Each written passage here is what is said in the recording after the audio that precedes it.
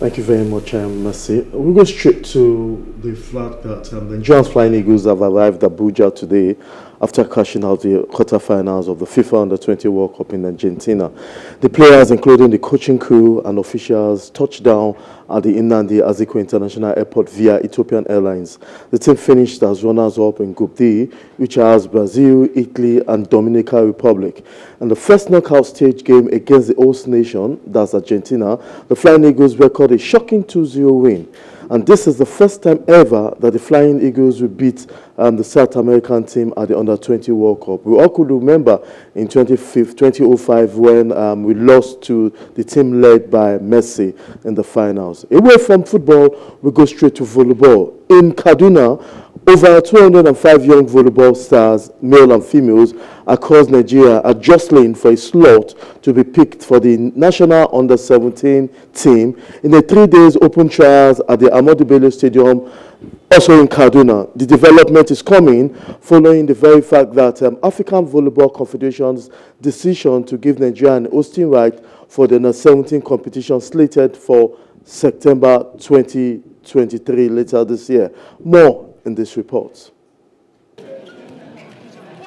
This screening exercise includes overage, height, and the best players fit for the national game, as 145 boys and 60 girls young volleyball players are in a 3-day open trial camp. Speaking at the camp, the technical director of Nigeria Volleyball Federation, Martins Melandi, says the talent and level of skills displayed by some of the players are commendable. This one is to give every player opportunity so that we don't just sit down at home and start selecting our brothers and sisters to come to camp. So we have done the screening this morning to screen out overage players, and also those that we feel their heights for now will not be beneficial for this competition. The Under-17 coach, Sunday Akapsin, describes the boys and girls as dedicated, noting that the players are interested to play for the nation. The primary way so far is the fact that those players are interested to play. They want to play, right? Now, it's left for we, the coaches, to imbibe the right character in them. Because the primary thing that you need is for the players to have the interest to want to play. These players that are here have the interest. I think the bulk of the work right now is on our heads, the coaches. Because if we fail these kids, knowing what they have in their hearts, I think Nigeria will be disappointed with us. And of course, we are going to dampen into their future.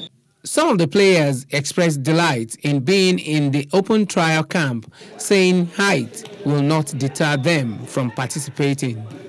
I'm not 100% sure because in volleyball, height advantage is also added. If I'm picked, to God be the glory. It's God that it's His grace that I'm picked. But I'm still hoping that with the game I'm going to play, I should prove them wrong that the height is not the only thing, but the game is the thing that is involved too.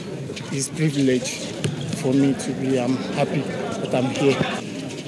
I will work harder and I will put my best to be among who we are going to select. The Under-17 volleyball trial will select 25 boys and 25 girls who will represent the nation and hopefully bring glory to the country.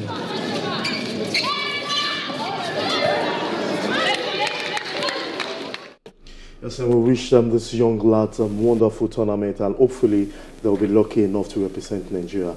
And that's all for Sport News tonight. I'm Mudashir Shitu. Thanks for watching.